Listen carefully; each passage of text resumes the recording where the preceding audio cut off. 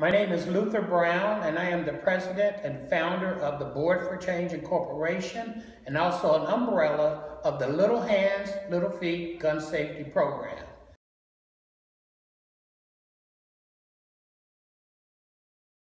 Our program is designed to work and educate families about the importance of gun safety in the home, how to store your guns safely by providing free gun locks, and also educating our little ones about stop, don't touch, back away from the gun.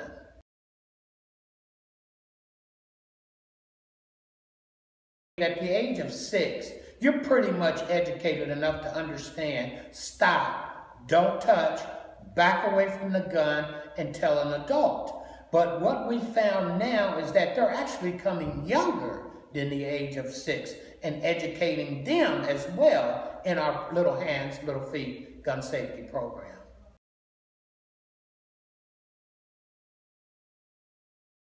Right now, we are located here in the Park Hill neighborhood, which is deemed the most deadliest housing project when it comes to gun violence and gun shootings. The number one message that the Board for Change and Little Hand does is we first want to let them know that we love them.